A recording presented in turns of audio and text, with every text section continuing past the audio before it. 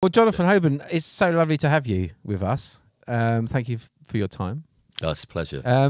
We thought we'd start off just asking you generally what you do. What is it that you do? Who are you? Who are you and what do you do? Yeah, so well, I'm a psychotherapist. I'm an integrative psychotherapist. So I work with lots of different types of models, therapeutic models, combined into one. And I started doing walking therapy, which is walking and talking in nature. So rather than sitting like this opposite with a client opposite you, getting out to nature, walking side by side is just, it's less intimidating for the client. You can sort of process thoughts and feelings far more kind of freely.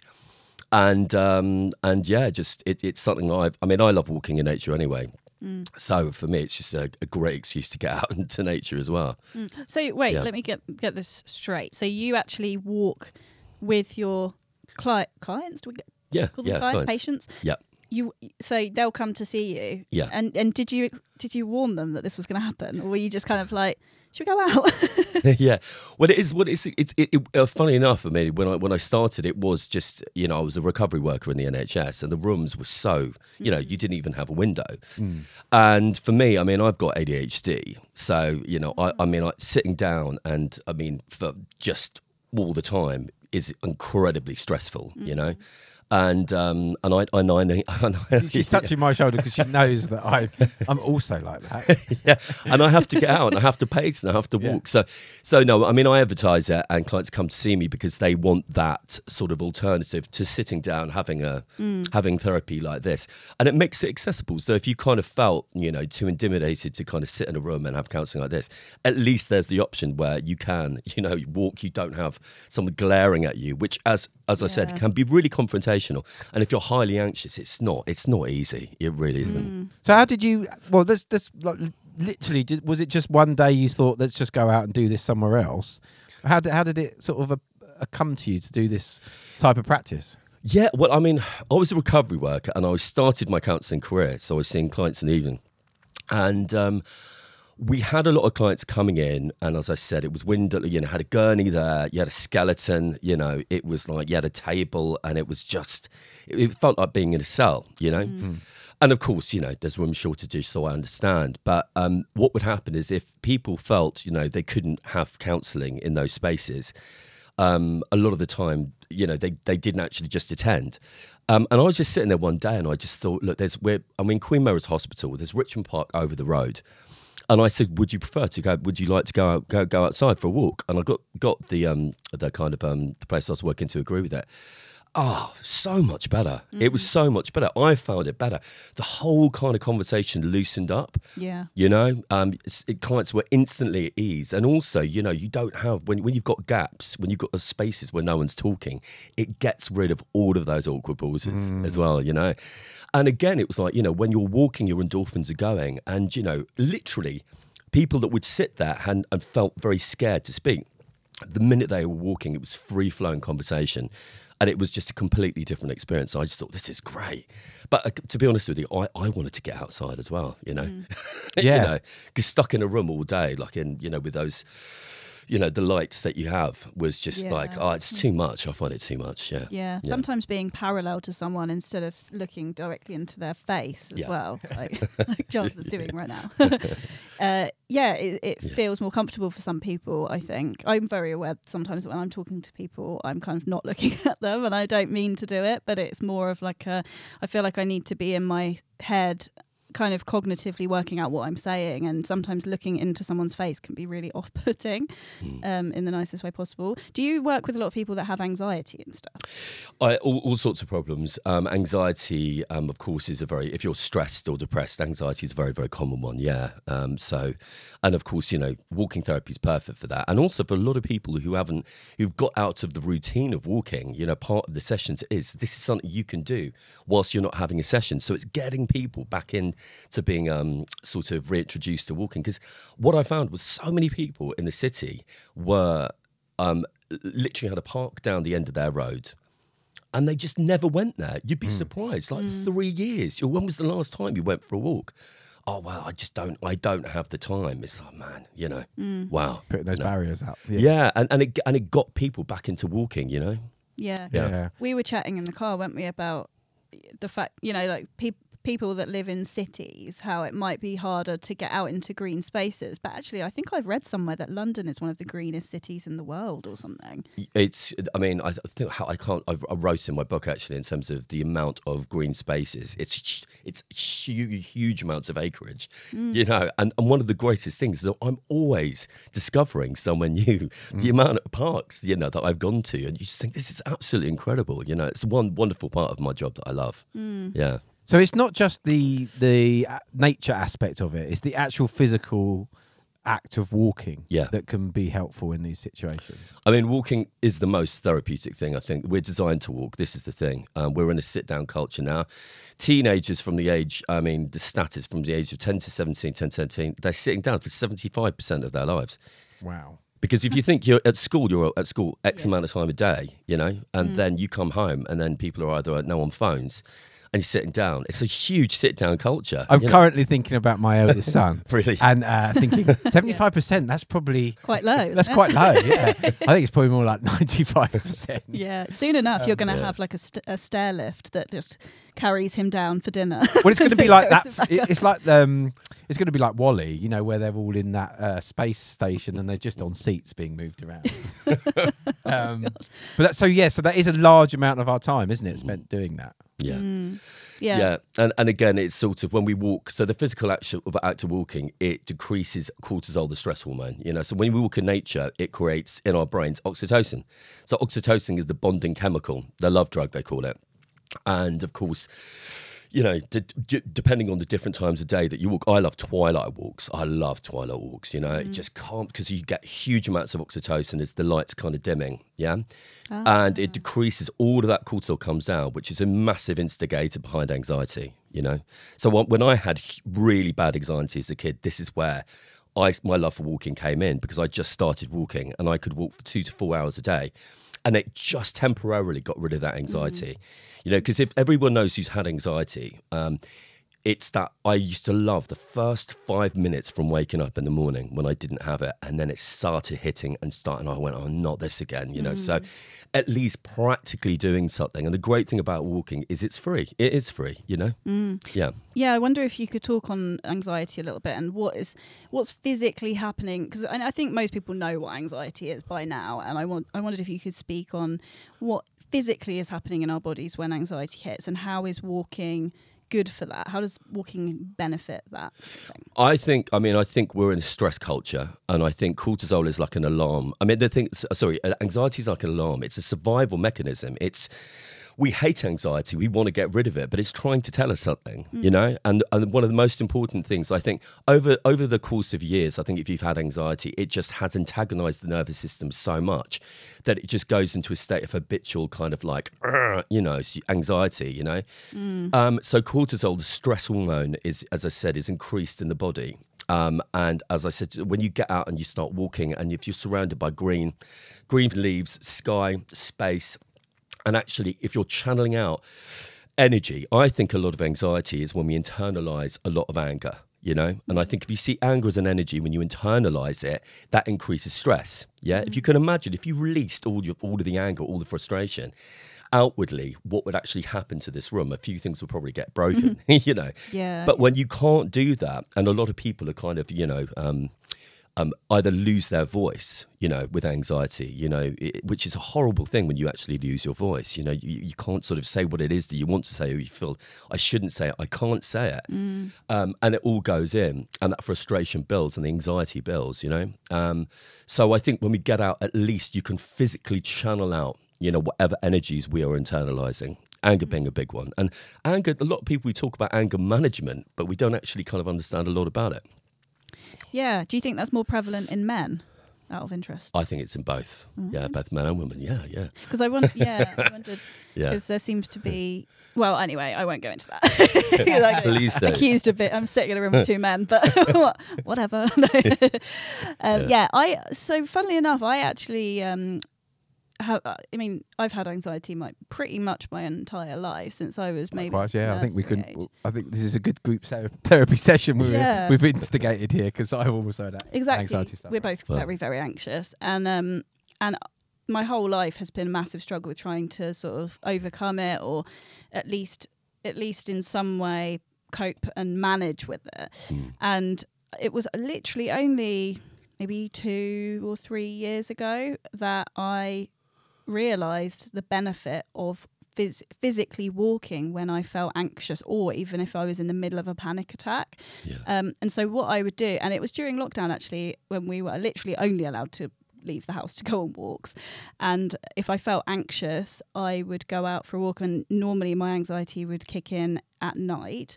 And so because I live in the woods in the middle of nowhere, I would go out for a walk until I couldn't anymore, because there were a few dodgy things, like, you know, my friends started basically saying you need to stop doing this because you're going to get like mugged or kidnapped or murdered or something. And so I stopped doing it. But that was literally only a couple of years ago that I realised anytime I felt anxious, I would just go for a walk. And it was like, the physical act. And I guess that comes down to physically, when we are in a state of fight or flight, our body is created to run or to move because we're running away from a predator. So I guess actually it makes perfect sense. But it wasn't until recently that I kind of discovered that helped. It's just bizarre, really, when you think about it. Yeah. And we're designed to move. We are designed to move, you know. But the same, I think it's great because it's just something tangibly you can do, you know. You don't feel helpless. The thing about anxiety is one can feel so helpless, and you don't know. There's no kind of quick fix to it. But I think, as I said, you know, if you do go for, I mean, people say just go for a half an hour walk. For me, I have to go longer, you know. And we can make the time to do that. And if you do that, you will benefit. If you do it regularly, you will kind of, I say there are things in life we can do that antagonize our nervous system, you know. And I was awful when I was a kid. I was very shy. I was very sensitive. I went bright red. I was really embarrassed, you know. I couldn't speak to girls, you know. I mean, I was like literally paralytically insecure. And what happened is that my inner critic was awful. It was, oh, what's wrong with you? You know, you know, just, you know, so the frustration at myself, you think about all of that anger going in, you know, it's a lonely place to be. So the thing about actually getting outside, it almost kind of brings you outside of yourself as well. In nature, I no longer feel alone, you know, and the more that I did it, I had the connection with trees and the sky. And I used to name the trees, and, you know, I told a few people about this, and they thought, he's going mad, isn't he? He's losing it. But so like tree beard and but it does, after a while, it does feel like your family, you know. I mean, I've still got that connection today where it's my sanctuary where I go, you know, and I don't feel alone, and whatever happens, you go for a walk, you come back. The anxiety is, if it's not completely gone, it's greatly lessened. Yeah. I mean, I think there's a lot to be said about like anxiety and how, you know, really, our brains have not evolved necessarily since those times, you know, when we were running away from a predator. But now, obviously, it's changed. We're now finding anxieties within that, you know, whether it could be a workplace thing or a relationship or social media, for example. Have you seen that there's been an increase in kind of cases of anxiety and stuff because of the prevalence of like an online world? It's the worst it's ever been for teenagers at the minute. I think even though the pandemic's gone, I think it hasn't gone. I think there's a huge amount of after effects for a lot of people about that, you know. And again, lots of different things happening in the world. A lot of people are very hyper vigilant, you know. And again, with a lot of teenagers, you know, you can imagine what that's like for them. And all of a sudden, like, well, you know, the feeling of hopelessness has actually increased as well, you know. So, and again, I just think the kind of the sitting down and being online, we're in such a trend with it now, you know. And again, I remember when people used to wake up in the morning, get on the underground, get straight on their phones. I mean, it's like that. And looking at screen time, you know, you get overstimulated. You're getting retinal overstimulation, you know. And again, if you're kind of got ADHD, I get overstimulated so easily. I mean, if I'm cooking in the kitchen and one of my kids is coming around, I'm like, leave me alone. Yeah. It's like that, you know. Too many inputs.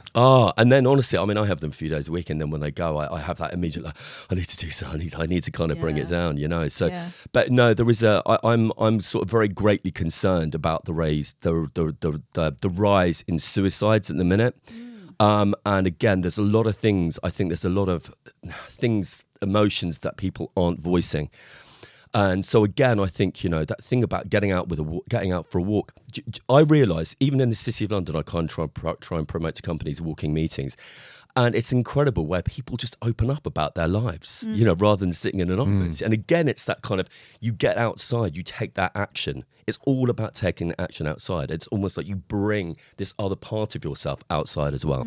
Walking meetings is such a good idea. I think it would make people look forward to the meeting as well, because at the moment everyone's like, especially since the pandemic. They're like, what? Especially since the pandemic, when you know everything's now done via Zoom or remotely. Anything where you have to go into the office, I feel, well, certainly what I've heard my friends, it's like, well, there's no point. We don't need to anymore. We can stay in our pajamas at home. It's fine. And then, you know, now I think encouraging people to go outside into nature, I think would definitely improve people's mental health and get rid of a bit of the Sunday blues. I think the biggest problem is people don't prioritise it. And I hear all the time, well, I can't. I don't have the time. It's like, well, there you go. You've just designed your life. You've now created a design for your life not to go outside. Well done. Crack on with it. And literally, you know, if you want to change things, you can actually.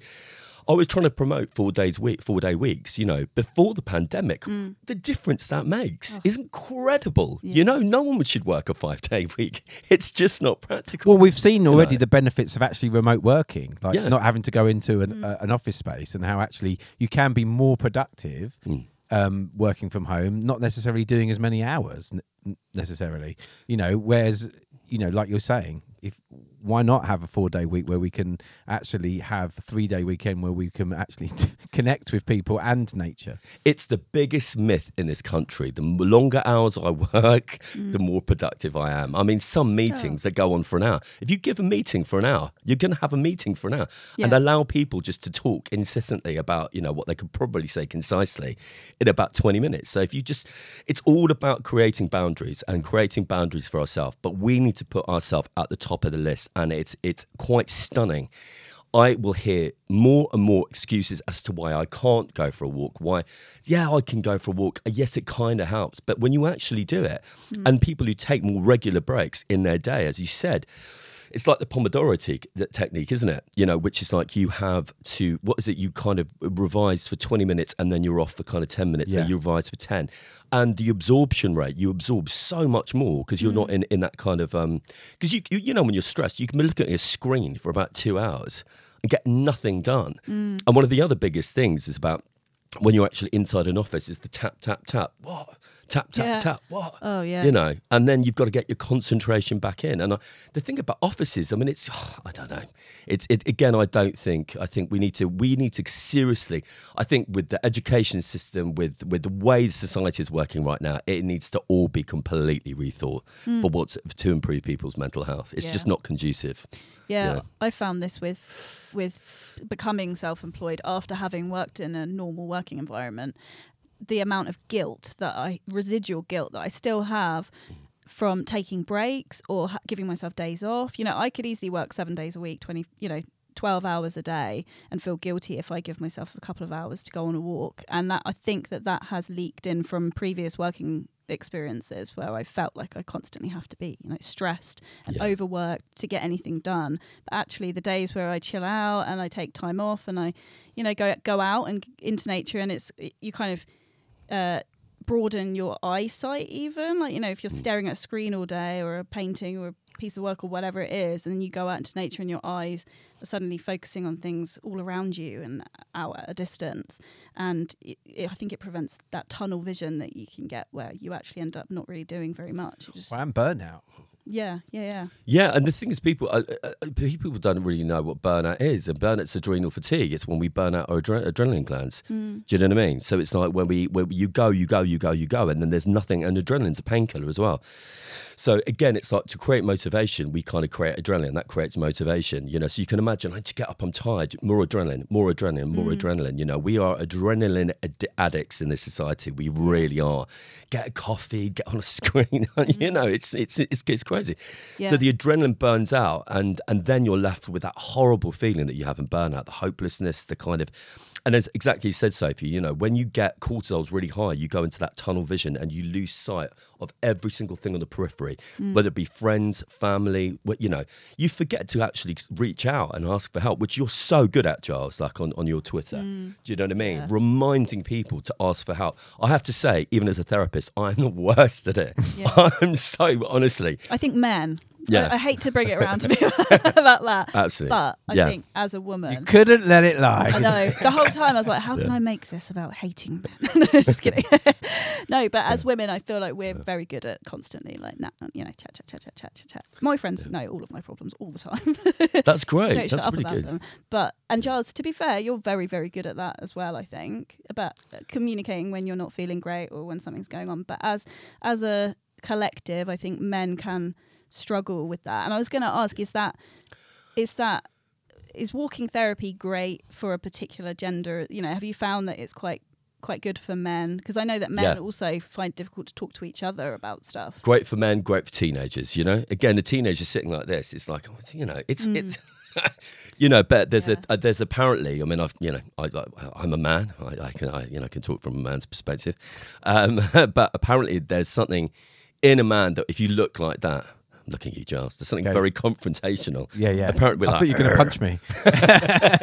You know, so apparently that eye-to-eye contact there's something a bit more confrontational about it. So when you get outside, of course, you don't actually have that. You know, yeah. So yeah. Yeah, definitely. I read somewhere that men talk to each other parallel anyway. Like if they're that's why they like sitting at bars next to each other rather than across at each other at a table. I don't know if that's true. The biggest thing with men is pride. You know, the thing that prevents men from talking about the feelings is pride and shame. You know, so if you let it out of the box, it's like, oh my God, I can't believe I was that vulnerable with someone. But it's like anything. The more I think it's important that you need to choose your audience. You know, I actually very sadly lost my best friend of 27 years 5 months ago, who suddenly died. So sorry, yeah, and it feels like I've lost several people in my life, and so I'm used to going through. I'm no stranger to grief, but it felt like. And feels like now a part of me has been amputated, you know. And he was someone, you know, we would just talk about cooking or, you know, kind of pasta or, you know, Mandalorian or whatever. And I think it's great with teenagers as well. When I'm talking to teenagers, we're just talking about everyday stuff, and then it kind of weaves its way in. It's nice when you then weaves its way in to then start talking about something that might be quite what might be going on with someone. They might just start opening up. They have that confidence. So I think if you're going to talk about your feelings, I think you have to choose the right audience. I used to go to the people that would never listen to me. I literally went out of my way subconsciously to choose people who would not see me and would not hear me. So I always felt unseen and unheard. And so it was like I almost set myself up. Yeah, I was going to say, is that sort of like a self-fulfilling prophecy? Yeah. It's because you felt like that within, and it's almost like you're seeking that out to reaffirm that. Yeah, absolutely. I had such a low sense of worth that it validated that low sense of worth for me. Interesting. So that's a good takeaway for the listeners, to make sure that you are surrounding yourself with people that hold space for you and are the right sort of people to talk to. How would you go about knowing that or finding that? I just think, I've got my go-to people for certain things, and quite literally, I'm like, I won't go to that person for that because then they're going to talk about that, and I don't really want to talk about that. You know, I want to be really selfish, and I want to talk about what I want to talk about. Yeah. So that's how Giles feels about me. I know it. So not. I'm not going to start a conversation with Sophie about that. She'll just turn it around to be about ghosts or something. Anyway, sorry, it's just not true. But you know, so we've got our go-to people. I've got my go-to people. Yeah, so I think it is important to kind of select. I think for me, a lot of people talk about we don't need I don't have lots and lots of friends. I probably have about 2 or 3 people I feel very comfortable talking with. You know.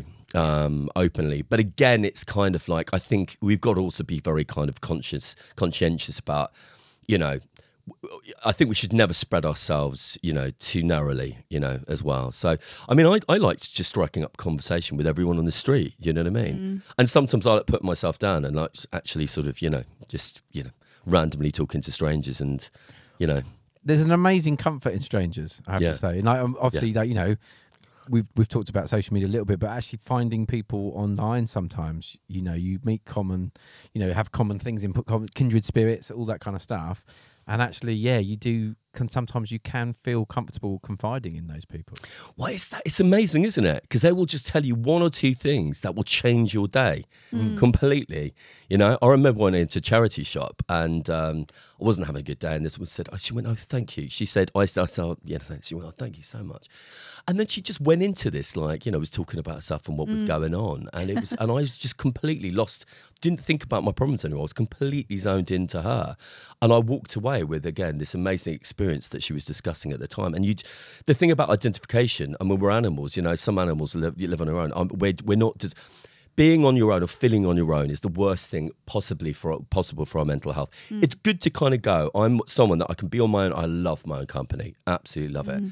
But then equally, I need to be around people. And I think when you're feeling very isolated on your mental health, you know, the opening up and talking to strangers, as you said, because you can walk away.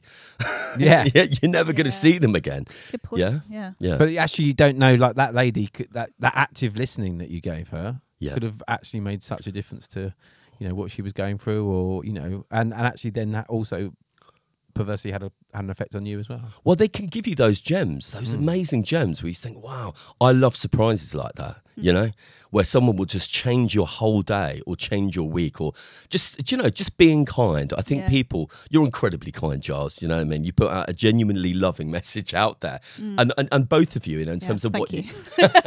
but of I'll course...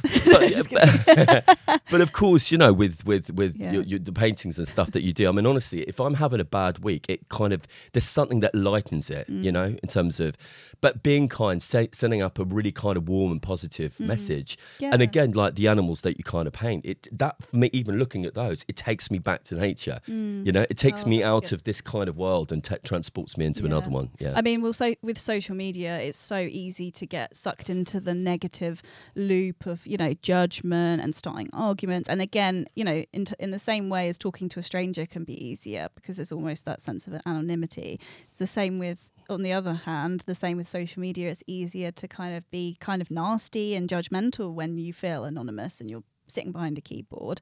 And I'm thinking in terms of sort of like biologically and anthropologically, I would imagine that quite a lot of these mental health concerns come from the fact that we are tribal creatures. And so it's either a feeling of being alone or rejected or abandoned or ostracized or one of those things. And so connecting with people and talking and going for walks in nature and feeling connected with nature and connected with someone else that you're talking to could be the perfect remedy for that.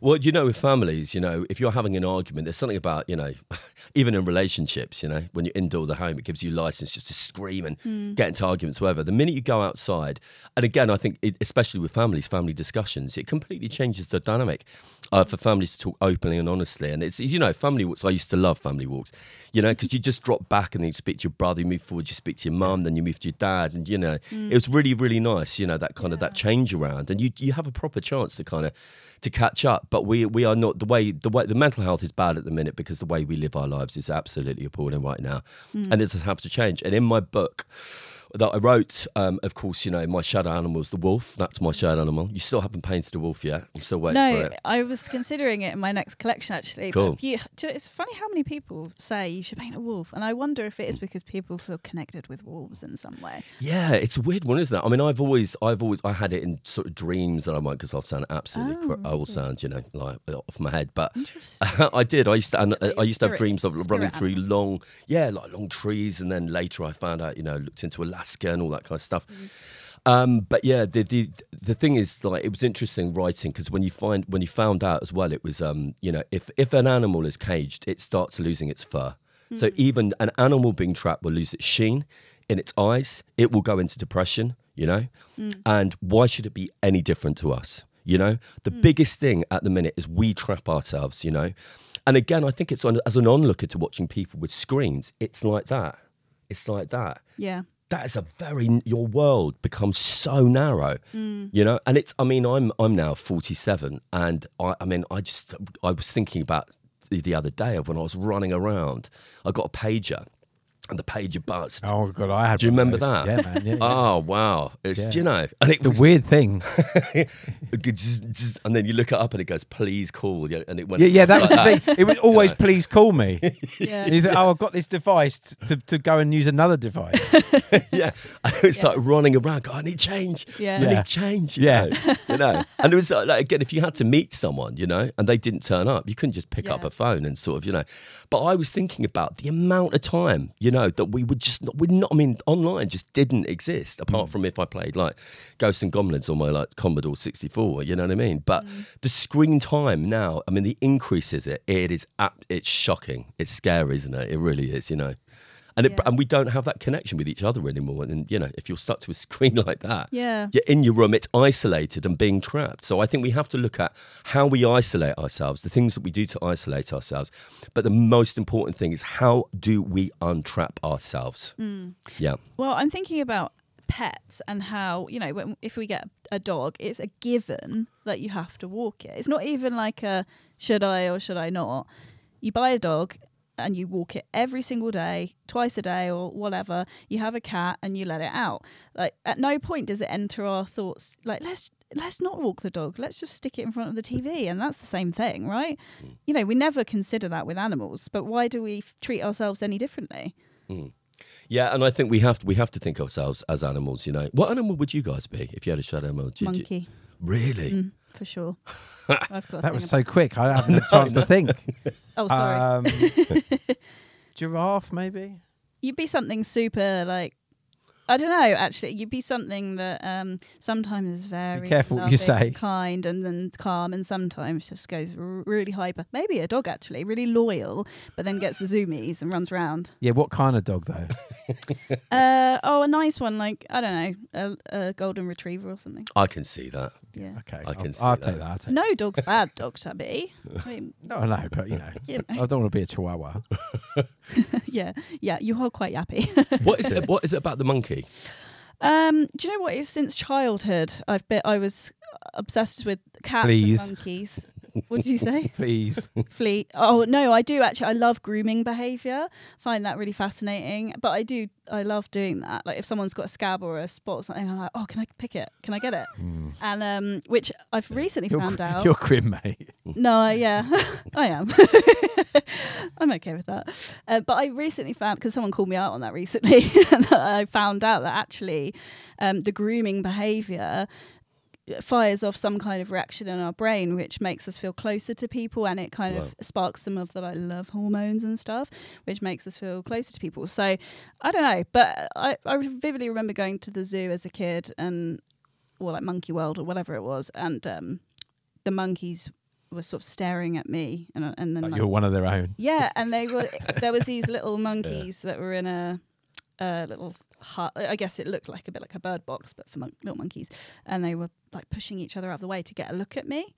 My brother was sort of like laughing. People were gathering around watching them do this, and my brother was like, "They think that you're one of them." And I was like, "I think I'm one of them too."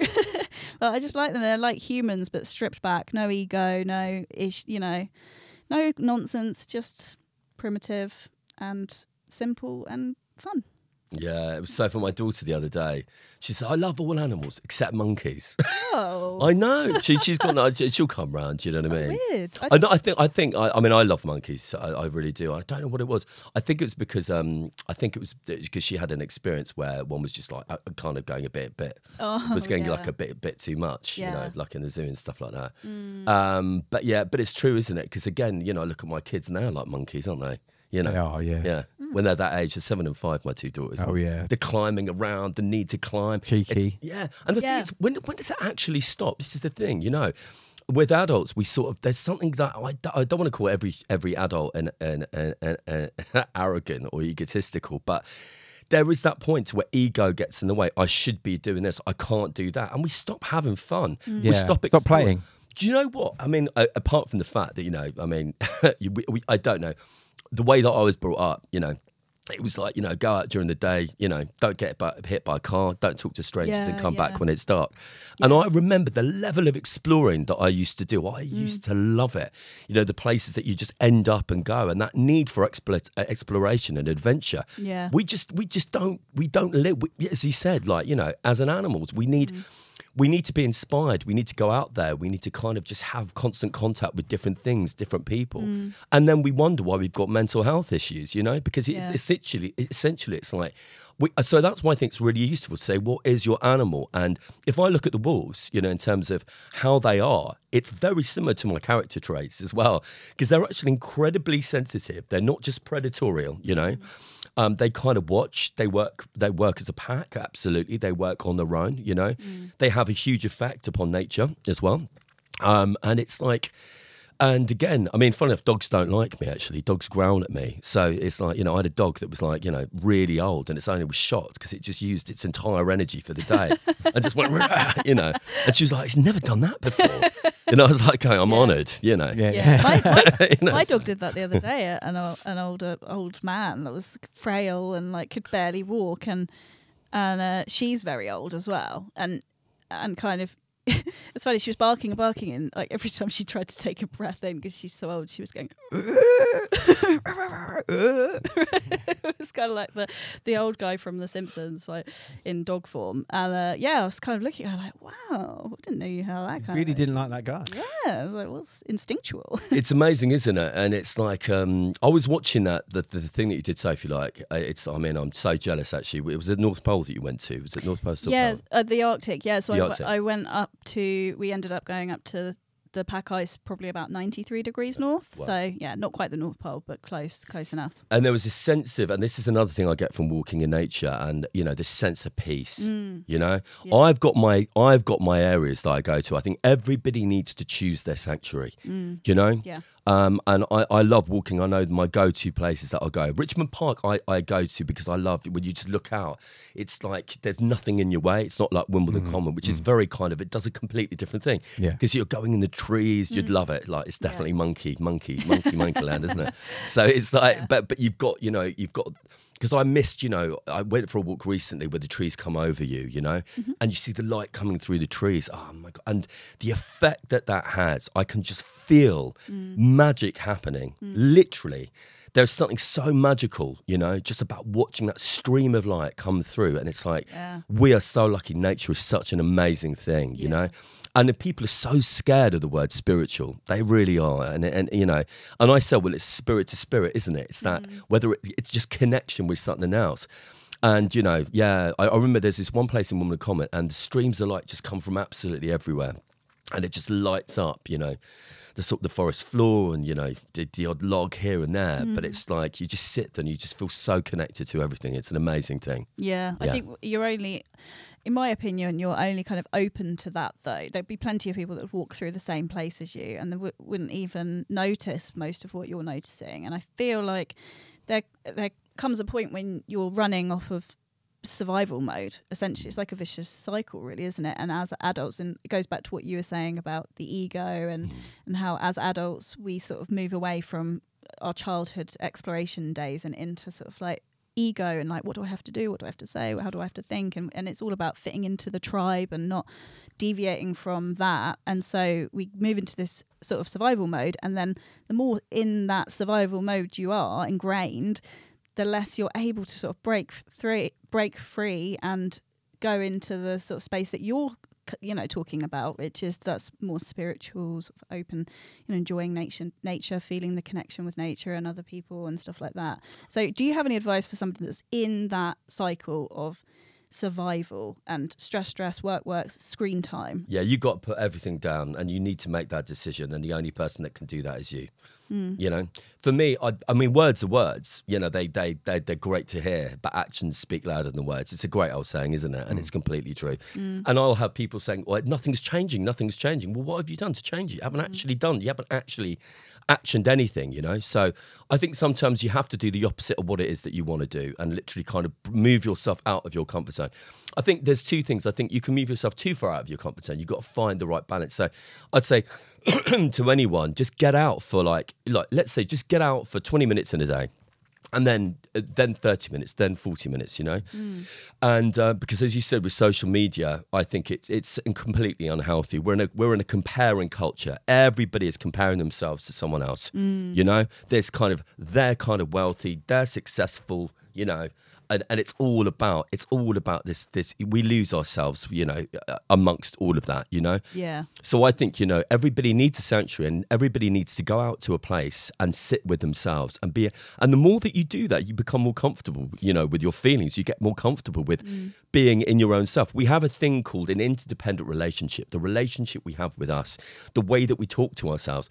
I often say, like, if someone's got a really critical inner narrative, I'd say, would you speak to your child or would you speak to your friend the way that you talk to yourself? The answer was like, no. I said, well, why are you talking to yourself that way? Yeah. So there's something about when we go out into nature, it softens that narrative, you know?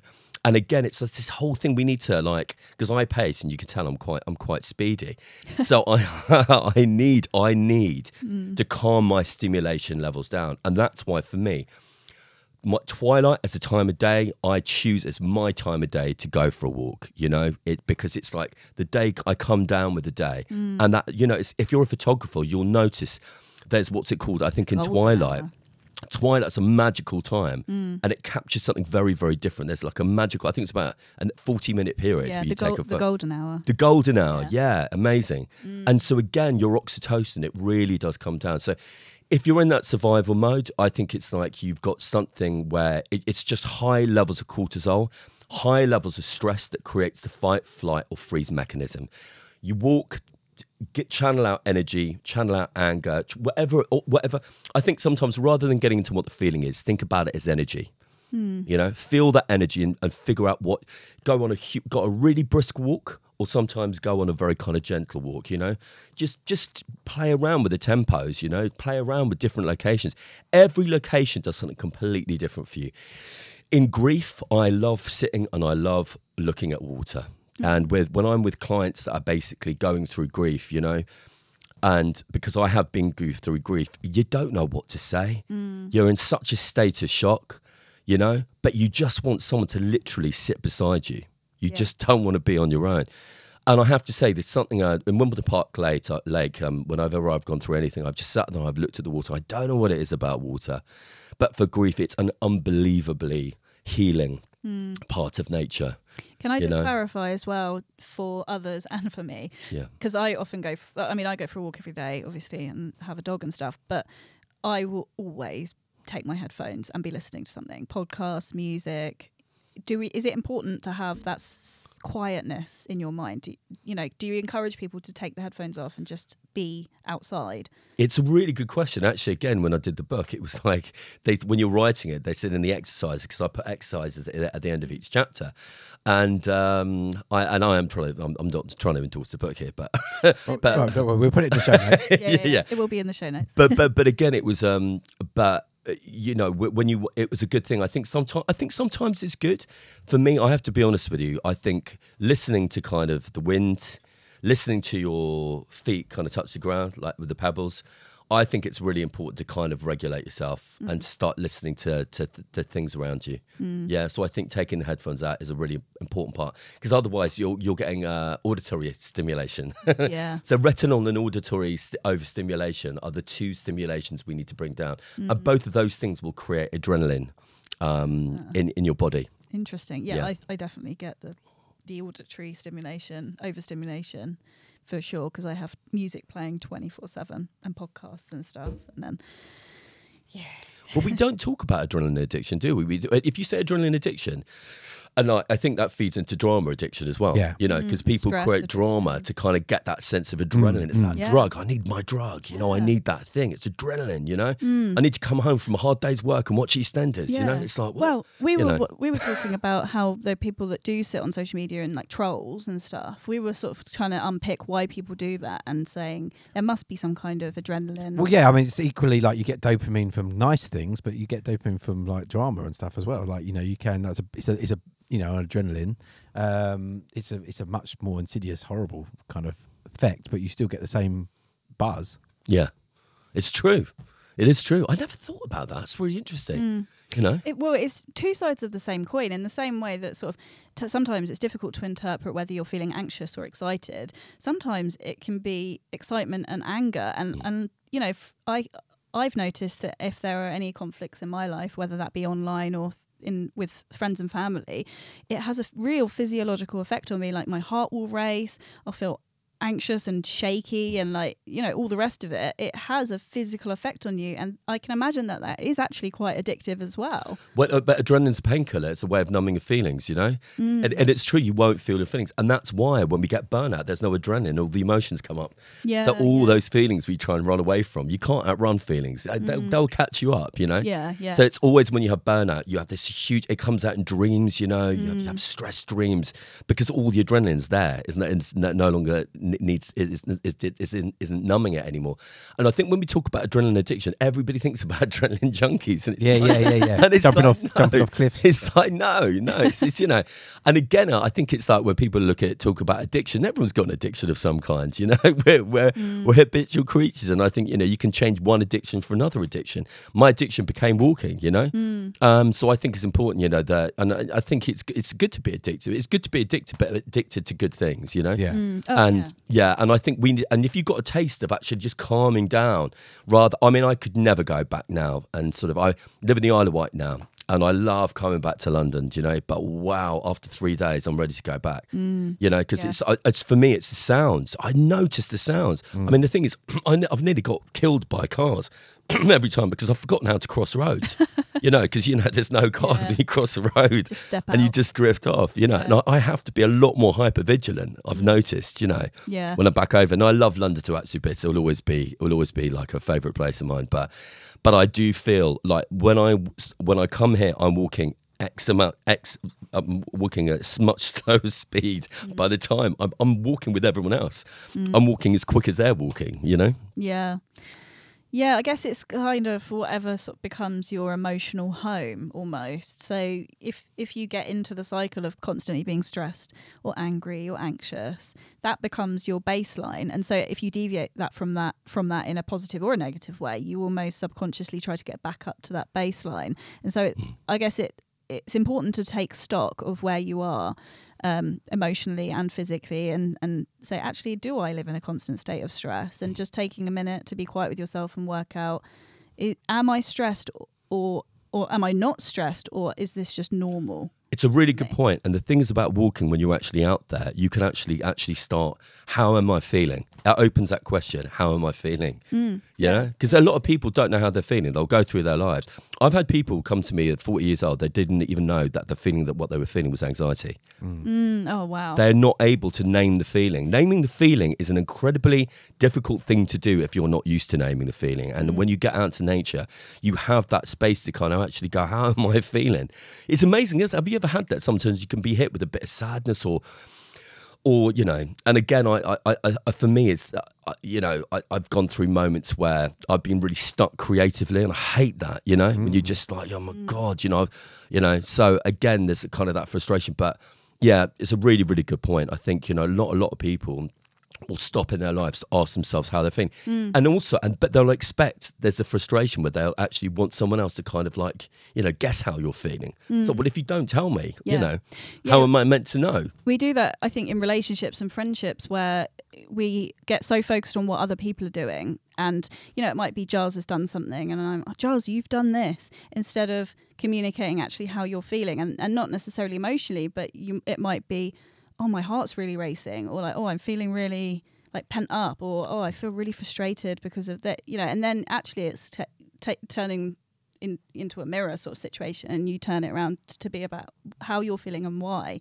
And so we kind of put everything on other people, don't we, often? Yeah, it's true. And I think a lot of people can project, and I think I don't like it when people don't take accountability for what's going on them, and they will just project what's going on for themselves onto someone else. And also, I think there's nothing worse than second guessing. You know, it's like, well, how are you feeling? It's like, no, are you okay? I'm fine. You sure you're okay? Yeah, I'm fine. Yeah, you know. That's the classic. La classic. You know, yeah. Yeah. It's been fantastic, Jonathan. It's been so lovely to talk to you. I just wanted to ask one question. Sure. Finally, about when you go out on walks and stuff, if different seasons make a difference to that, to the treatment, or do you have to, adjust what you do around seasons, or is it just doesn't matter, whatever the season will go? There's no such thing as bad weather. Every season brings something completely different. I love cold weather walks. I love it because, again, you're getting huge amounts of endorphin, huge amounts of dopamine by the sheer coldness of it all. I think it's not just seasons, it's times of days. It's the pace that we walk. I think it's important that people should actually go out and make their own kind of recipe. What works for me. And people say, well, how do you know if it works? I said, because you'll feel it in your body. And sometimes it's like this, our body will react. Our body will let us know what it actually really, really likes. So, for instance, actually in the summer, if I go for a walk during the day, I don't like it. It stresses me out. It's like I'm not a sun. Well, I like a bit of sun, but if you're walking all day, you're like, it's actually quite stressful if you're overheating. So. But I love walking in the shade. I love walking through trees and getting that breeze in the summer. So I think every season and different times of day brings different things. So I think everybody should I think it's about one thing: create a boundary in your day, get outside, stop making excuses that you can't do it. You can do it. Prioritize yourself. Don't blame anyone else, for not creating the time that you need to create. And I think, even if it's bad weather, get an umbrella, get a coat on, get outside. Yeah. I can speak for everybody that doesn't like walking when it's cold and miserable outside. And all I can say is sometimes things feel better to have done than they do to do. So sometimes it feels better to go, to have been out for a walk in the rain and, the cold, than it actually feels good to think about doing it. Do you know when my daughters, when they were young, they never wore a hood, and they go, I love having a shower, Daddy. They love that thing of the rain hitting your face. And I love that coming back from a walk, absolutely drenched, Actually, one time I came back actually with that coat, which is the worst, because you get puddles of water. And I had my iPhone just in a puddle of water going, no. Do you know? But I love that feeling when you come back and you're just absolutely soaked, you're drenched, but you're alive, that feeling of alive. I'm alive, Yeah. Yeah. Endorphin, dopamine city. It's amazing. Yeah. Yeah. I guess, kids, looking at sort of how we do things as kids is more intuitive. And I'm thinking back now, when I was a kid, I used to run around in shorts and t-shirt in all weathers, all times of year. I'd be out there in the middle of winter making a den, building a den, climbing trees, running around outside.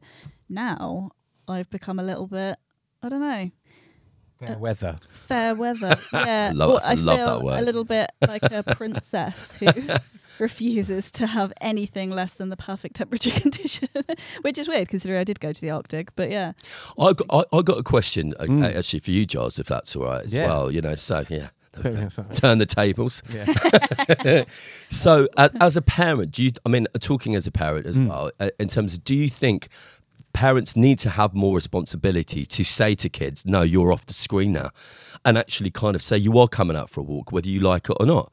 Yeah, and literally drag them out, because again, it was like it was part of our day. It was part of our Sunday, going for family walks, And I think don't parents have that responsibility to kind of put that boundary down for a kid?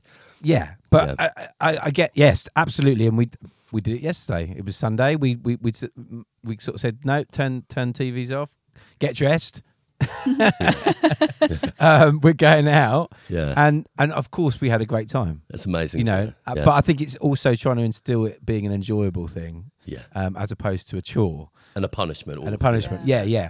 So I think it's making it, this is family time, and then you'll get something out of this because you'll have a chance to and it is inevitably a nice time and an opportunity to talk to one another. And actually talk and speak about things that are going on in our minds, and there's always something. We've got teenagers. There's always something they want to talk about. So it is. And, I'm very lucky. I live right down by the south coast. We talked earlier about going for walks. I have to go down to the seafront at some point every day to look out at the horizon, get my bearings. It's really, that's really vital for me. Yeah. And so, I want to instill that in my kids as well. I think it's a really lovely point that, you want to make it like it's an enjoyable thing, and you want to make it family time, and also giving people the context, giving kids the context of like why you want to actually do it. It's not like you're not doing it to kind of be mean or anything like that. Yeah. And it's so interesting because teenagers, when they come to do walking therapy, they go, actually, I love walking. Yeah. They get a love for walking. They kind of like, I want to do more of this, Well, my eldest is not sporty at all. He doesn't like any sport. It's not, getting him out of the house is sometimes difficult. But I know that walking is something he enjoys, and he sometimes asks for it, So we're working on it, and it seems to be coming to fruition. That's great. Yeah. Well, Jonathan, thank you so much for your time. It's been beautiful to talk to you, and keep walking. Yeah. Keep walking. And just so everyone can go out and buy it, what's your book called? Where can people get it? Where can people find you on social media? Yeah, so it's Walk With Your Wolf. Walk With Your Wolf. And you can get it on Amazon. That's probably one of the best places to get it from. Yeah, and it's in different translations as well. So if you're Dutch, if you're Spanish, if you're German, I think there's one in Japanese and Chinese now, Lithuanian, Romanian. Oh my God. Yeah. You translated them all yourself? Yeah? I didn't translate them myself, no. So, one of my favourite ones is the Lithuanian one. I'm called Jonathanas Hobanas. They've actually changed your name. They've changed my name, Jonathanas Hobanas. Brilliant. I think you should just keep that. It's very sounds exotic, yeah. Exactly. So Amazon and it's online. Fab. And where can people find you on social media? Social media, I've got my website. Yeah. Cool. Yeah. And what is it? www.jonathanhoban.com. Fantastic. Lovely. Thanks, Jonathan. Pleasure. Thank you.